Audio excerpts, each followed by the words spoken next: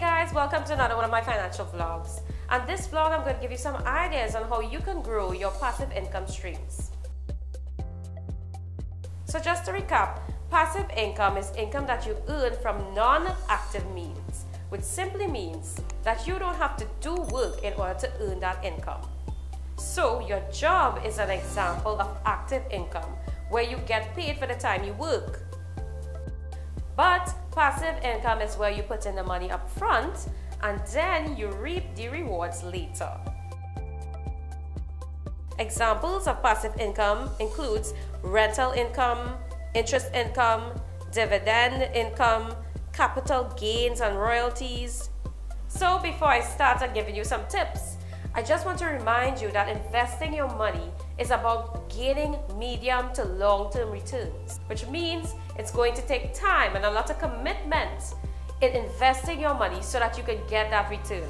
So one of the quickest ways to grow your passive income is to invest in financial assets and securities.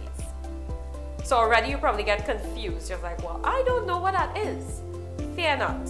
I'm here to explain. The key thing to remember about any investment is that risk is involved. And the higher the risk, the higher the return. Now I can't cover all the financial assets that are currently available on the market, but here are some key ones that if you have a lump sum amount of money or you want to invest in piecemeal, you can start small and actually, through compound interest, be able to accumulate wealth. First, let's talk about dividend stocks.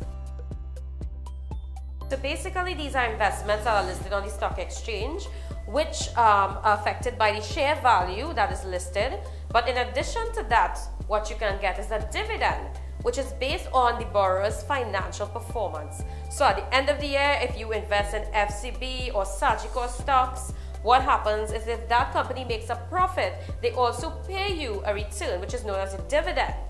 In addition to that, if your share value increases, then you get something that is called a capital gain return, which is simply the increase in the value of your share.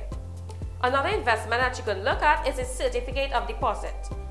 These are offered by different financial institutions such as banks or credit unions. This is a relatively safe investment because what you are doing is taking a fixed sum, investing it for a fixed term or period of time, and usually the rate of return is also fixed. So you know that when you put your money in your investment, you are going to get back your principal exactly as you give it, as well as a fixed rate of return. You can also invest in treasury bills from the Central Bank of Trinidad and Tobago. They usually have a minimum requirement amount that you can invest, and it can go for 3-month period, 6-month period, or even a year. Those investments are relatively fixed rate returns as well, so they are relatively safe. So the persons who have a lump sum of cash and realize that they're not getting any kind of return from the bank, what you can do is actually take your money and go and invest it into a central bank treasury bill. It's a good way to also diversify your investments and make sure that you don't have all your eggs in one basket. You can also invest in income and mutual funds.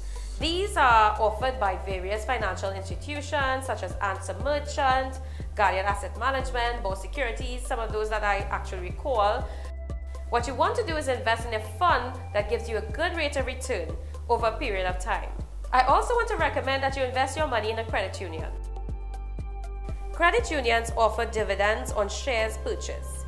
These shares are not affected by changes in prices because it isn't quoted on the stock market, which means the value of your shares will remain the same. The dividend is paid annually based on the financial performance of the credit union.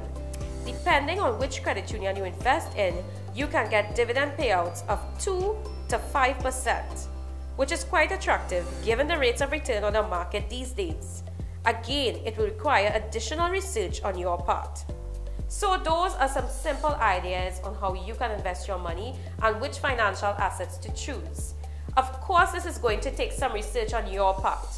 Growing passive income is not a one-month goal. It is actually a lifelong plan and strategy that you have for your finances.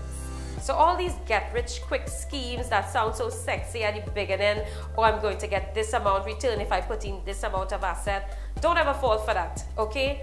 Growing and building your wealth takes time, and it's never sexy. It's actually a lot of discipline and a lot of you paying attention to your finances. So, if you found this vlog very insightful, then like and share it, and don't forget to subscribe to all my social media pages. I'll include it in the link below for you all. Thank you all so much for watching. God bless.